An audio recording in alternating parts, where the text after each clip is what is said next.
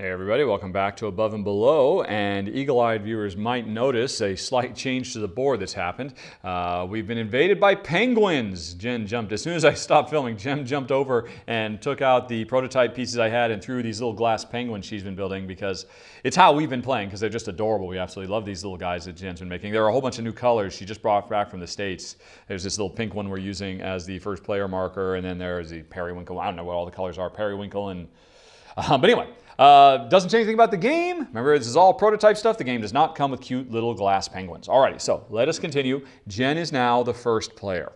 And so she's got her $4, and she's good at building because from now on, when she builds, she gets $1 back. She needs to be able to still pay. So, for instance, if Jen just had one of her characters do some day labor, not only would she get another cider, but she'd get another $1. Then she'd have $5, and she could build one of these buildings, which gives her a victory point at the end of the game and another bed so everybody can wake up, or can increase her income by 1, and she'll get a point at the end of the game for every mushroom she has. Or... she is the first to go, and she also benefits from hiring people. So, yeah, I think Jen, first of all, she is going to train somebody. She's going to use her teacher. And let's see, she's got $4. So she should just probably pay 2 and get the cheapest one, this builder, who is really not that great an explorer. I mean, you have a 50-50 chance of being able to produce 2, but a good builder. But she's already got 2 builders, and she paid $3, which almost bankrupts her, but she's going to do it anyway. She really wants that fish man. Remember, she wanted him in the first round. She's getting him in the second round. And he doesn't come in tired. He comes in ready to go. Nice. And he's a great explorer. So actually, maybe Jen will do an explore this turn, because these 3 characters, they can, you know, if they all succeed, that's 3, 4, 5, 6, 7, 8. Although he only gets 3 on a 6. But, you know, even, you know, he has a better than 50-50 chance of getting 1, 2, 3, 4, 5, 6, 7.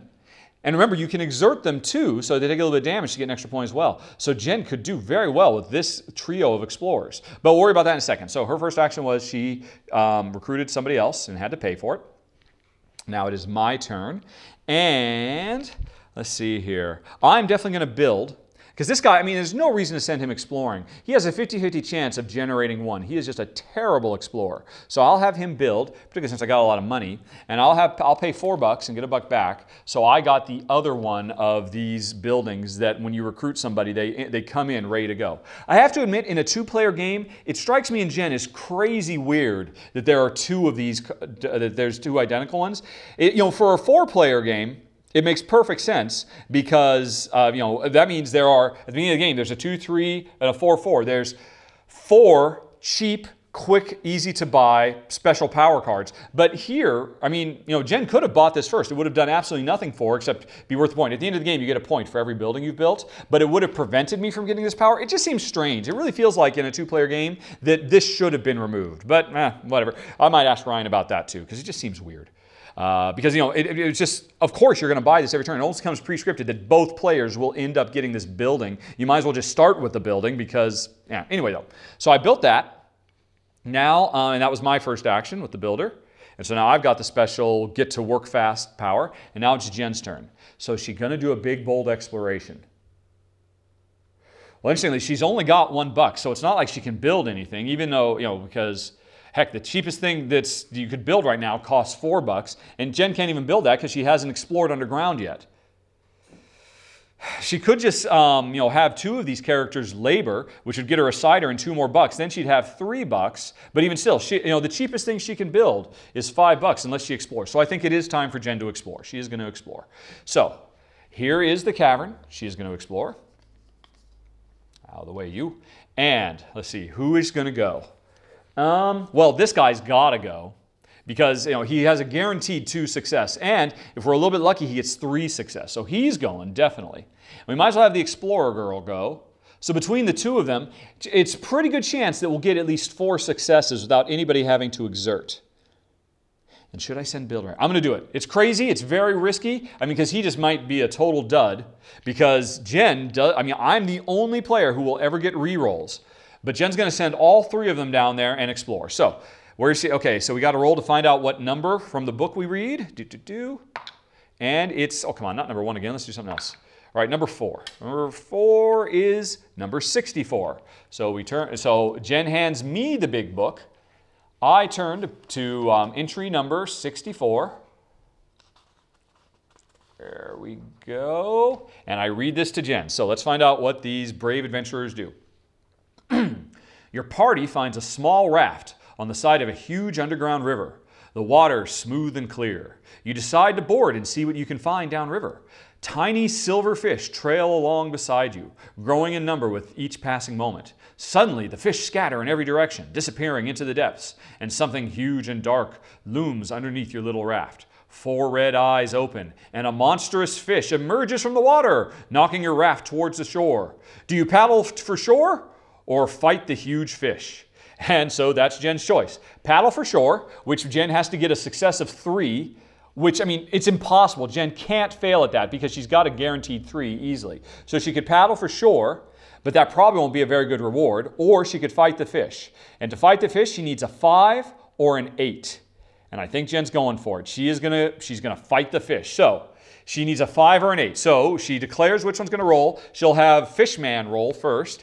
And if she can get a 5 on this, that'll be awesome because that's 3 successes, and she needs a 5 or an 8 total. So come on, let's see number 5, lucky number 5. So close. Number 4, okay. So he only produced 2. Now she's gonna roll, and we need a 3 or better. We need a 4. Let me see another 4. Let me see another 4. Or a 6. A 6 would be great too, although, so she was fully successful, really wanted a 6 for this guy, so he could have produced 3. Let's give it a try, come on. A lucky, or although, no, actually, because we have to get at least a 3 or he totally fails. Come on. Just anything. Okay, everybody, don't picture a 1 or a 2. Anything but a 1 or a 2. Anything but a 1 or a 2. Oh, a 3. Yikes, that was close. Okay, so our results are 1, 2, 3, 4, 5, 6. So we had 6 total. And remember, we needed a 5 or an 8. So we've got our 5. We could, so we can basically have a good fight with the fish. We probably fought it off or something like that. Or if we get an 8, we can get the really big reward. Now, we're at 6. We can get the 8 if I have 2 of these characters be exerted, which means they'll be knocked out and it'll take them more time before they can get back to work. It would have to be 2 of them. Oh. If only this guy could have rolled the 6. Shoot. If these 2 were reversed, that would be so awesome. But you have to declare who's rolling before you so, you know, there's a real luck of the... let's see here. So, if only Jen had my reroll power. Does she go for the middle one? Or does she go for and now she doesn't know. You know, me, I'm looking at the book. I know exactly what the rewards are, but Jen doesn't know. She has to make the decision in the dark. Would it be worth it to lose 2 characters? Or not lose, just injure 2 characters. I think she's going to do it. She will injure 2 characters. So, this guy, you know, he's a builder, and you know, he's good, but he's hard to... So, he got injured, so that put Jen up to 7. And he'll have the girl get injured, and that put her up to 8. So they're both in the hospital, in the infirmary, and so Jen's done it. She achieved 8, which was the target, and what is her reward?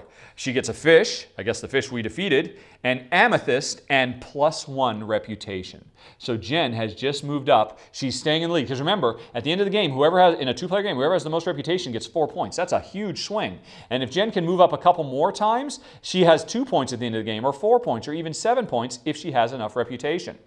So that was worth it. And so she got a fish and an amethyst, you know, to go with her 1 dog. Now, she would have liked to have gotten some money, because oftentimes, you know, for the really big rewards when you go adventuring, you can get like 4 or 5 or 6 bucks as one big reward. And that's kind of what Jen was hoping for, so she'd have enough money to have the other guy build something. But instead, she got some goods.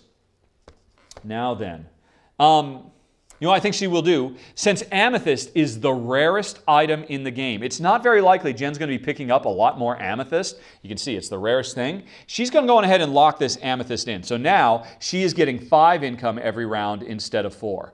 And if she does get any more amethyst, she'll have to put them here, so each amethyst is only worth 1 point. Now she could put this in, and that means she'll go from earning 5 income to 6 income every turn. And every fish she gets is worth 1 point. But she's not going to lock that in yet. In fact, she doesn't have to lock any of these in. She can lock them in whenever. She'll worry about that, because we'll see what else happens. All right. Oh, and see, and this guy, meanwhile, he wasn't exerted. He's just exhausted. Now, it's actually not too bad because, even though these characters are exerted, Jen still only has 3 beds. So, all 3 of these guys, we'll worry about that at the end of the turn too. Right, so that was Jen's turn, and she has now successfully explored a cavern as well, so she can start building underground rooms also, just like me. So that was Jen's big adventure. Now, me, well, I've got the doubles. I want to adventure some, although I should take advantage of this and hire somebody. Yeah, okay, so I am going to hire somebody. I will use my teacher. Who will I recruit? I think I will pay $3. So there's 5, 2 change. And I'll get this big burly builder guy because he's a pretty good explorer. Unless he rolls a 1, he's got 2 for success. So that's actually pretty nice. And he doesn't come in tired. He comes in ready to go because of the thing. And so now it's Jen's turn again. All right, all she's got is this guy. I think she will have him, since she doesn't have enough money to build anything, she'll just have him do day labor. Now, she doesn't have to do anything at all. She could just have him pass, and that means there's 1 less bed that's needed, so that means more people can rest. But she'll go on and have him work anyway, just so she can get another $1 and another cider. Okay.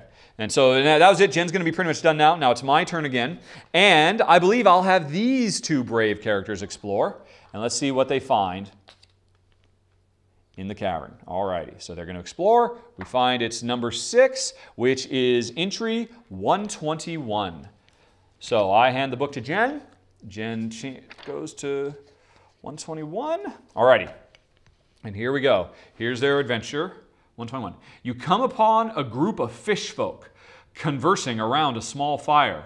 As you approach, you see that there is a seriously injured fish folk child in the midst of them. You happen to be carrying some common medical papers and wonder if you might be able to help the child. Do you offer your help, or do you leave them to their own? All right, so I can continue exploring, which all I got, if I continue exploring, all I need is a 2, and I'll be successful. And I'm pretty much guaranteed of getting, well, I could get, with my rerolls, I could get upwards of 5 with these 2. So I don't think I'm going to continue exploring. My other option is help the fish folk, where I need to get a 4 or a 7. And now there's an interesting thing.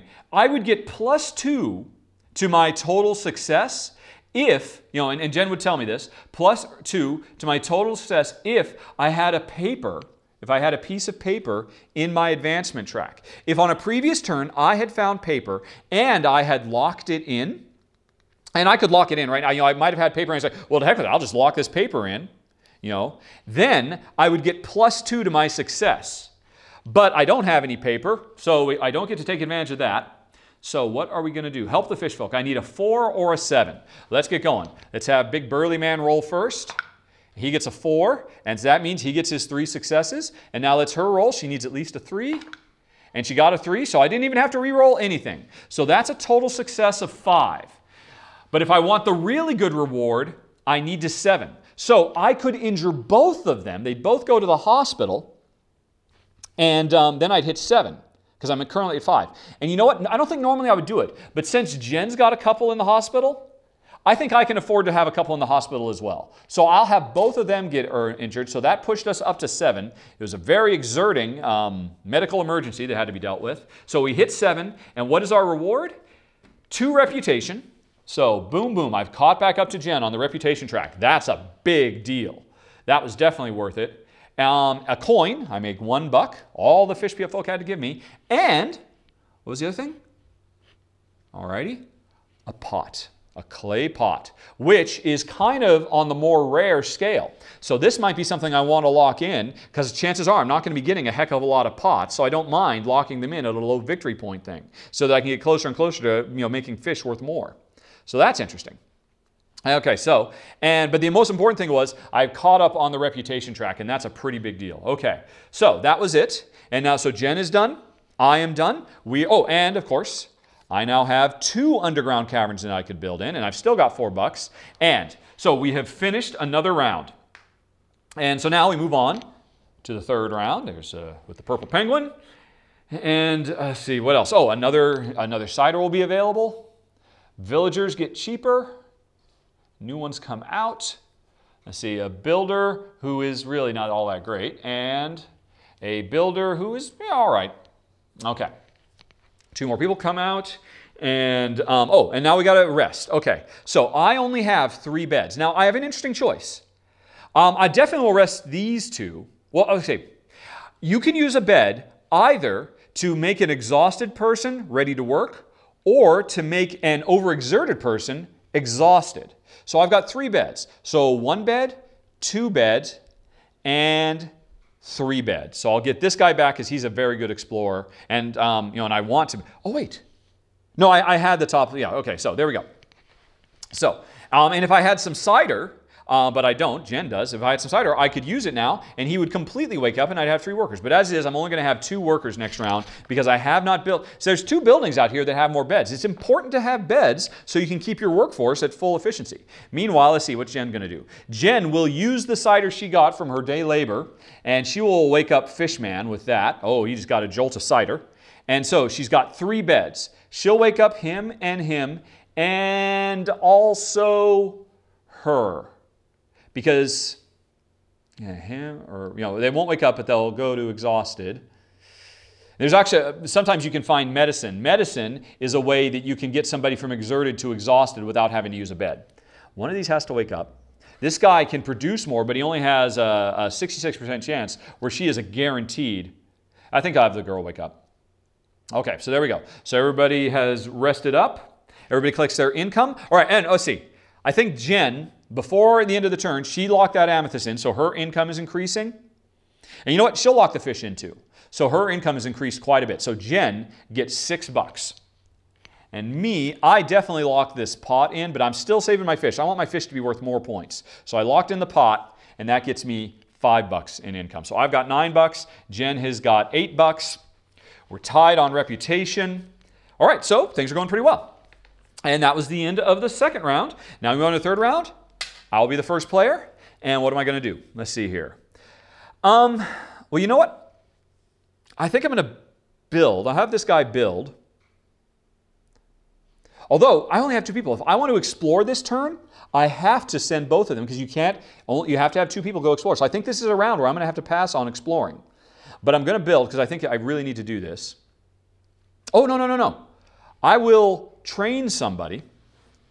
And what will I pay? I'll just pay $1 and get the cheapest one. And they come up ready to go. So now I've got 2 builders. I could build 2 things. So that was my first action. Now it's Jen's first action. She's got 3 workers ready to go. She's got enough money to build. She also wants to build.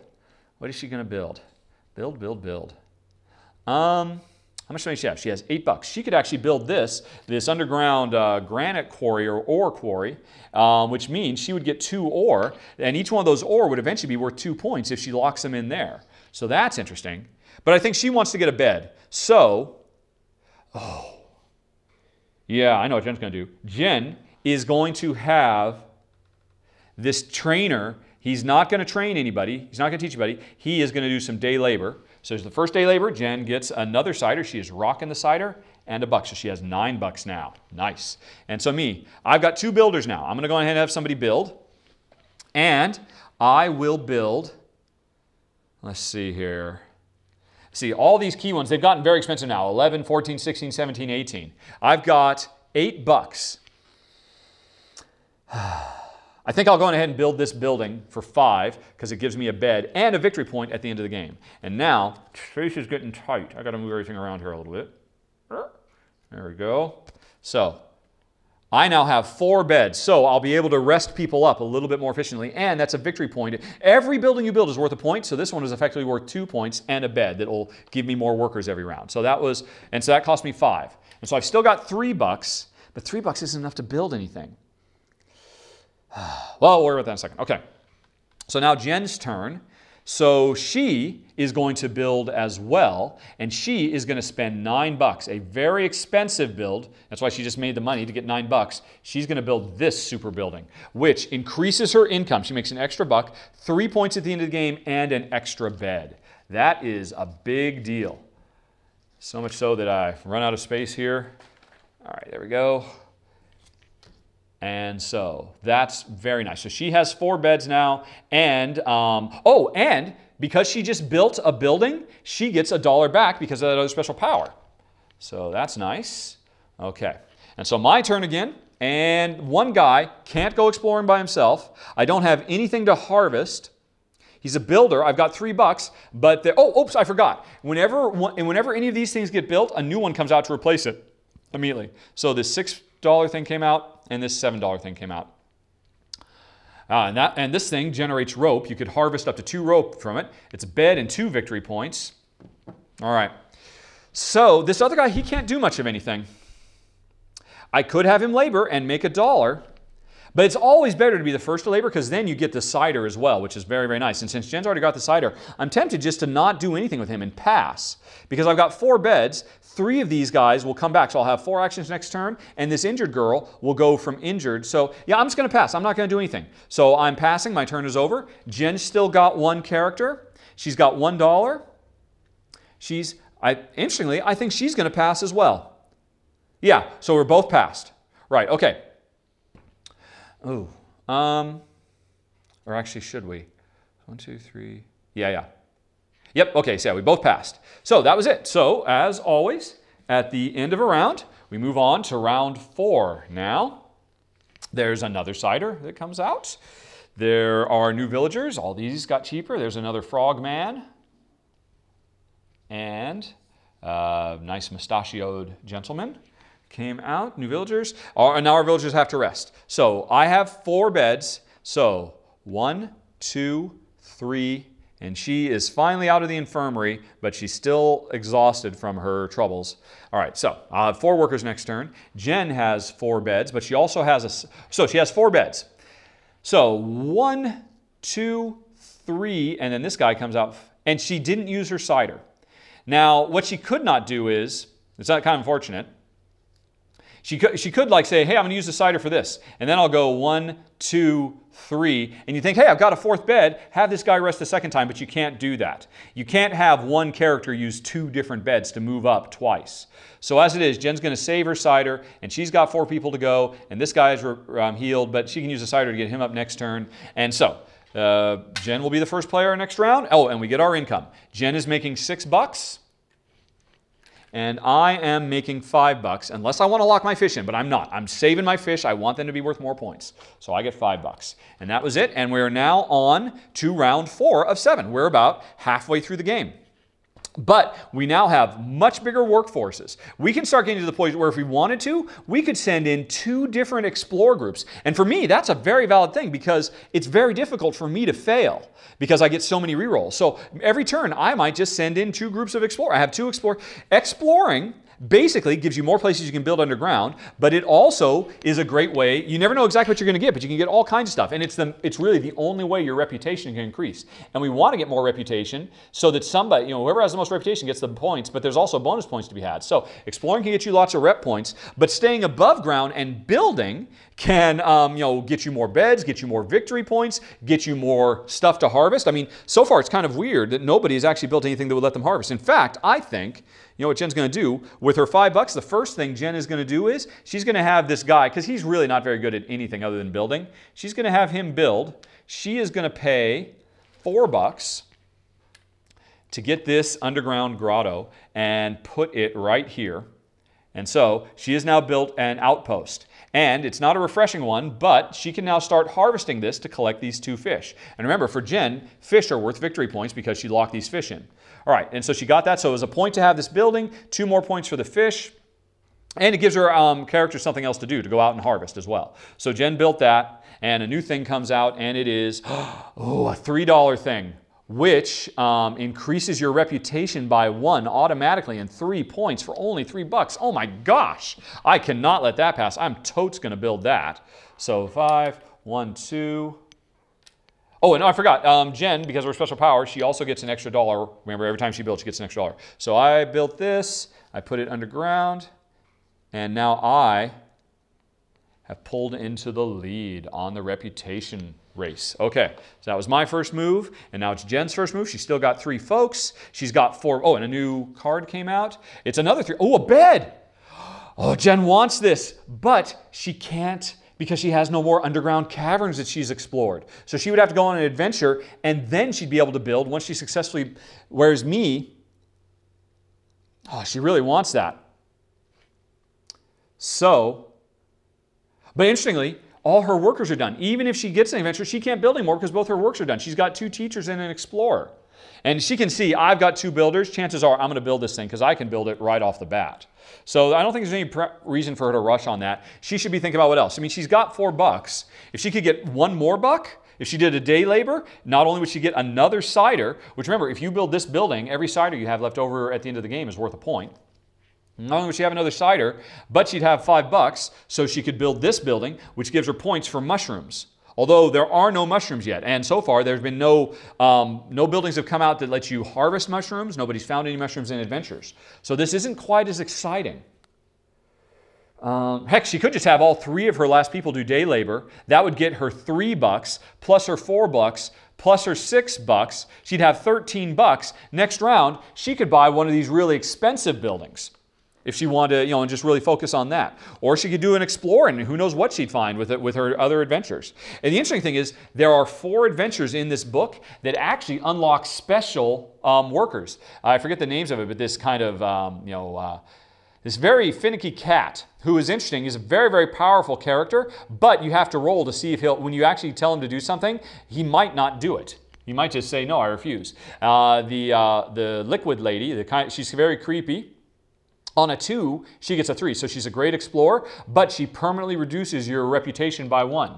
Then there's the Glogo. These are a race of creatures. You see them in several of your underground adventures where you run into them and talk to them and do all kinds of things to them. One of the adventures, Jen and I have not found it yet, actually lets you recruit one into your village. And he's a pretty good explorer, but also whenever you build, you get $1 automatically whenever you build with this guy. And then there's finally the Mechanical Man, who is interesting. He's guaranteed 2 for exploring. The interesting thing about him is he has his own bed. So he wakes up every turn without needing a bed. And by the same time, he doesn't care about potions or cider. So, it's pretty rare to get one of them, but they're really cool special. It makes a game very special when you get one of them into your city. So we're about halfway through the game. There's still a lot of options, a lot of ways to go. It's anybody's game right now. I'm slightly in the lead on the reputation. Jen has, we've both built the same number of buildings, although Jen's got more. Well, let's see. Jen's got 3, and I've got 4 points. But Jen's also got 2 points in fish over here. I mean, I can always lock this in and make 1 point, but I would say it's anybody's game at this point. And that, folks, was a quick run through of the first half of a game of Above and Below. And if you'd like to hear some final thoughts now, you can hit the button on screen or follow the show notes in 5, 4, 3, 2,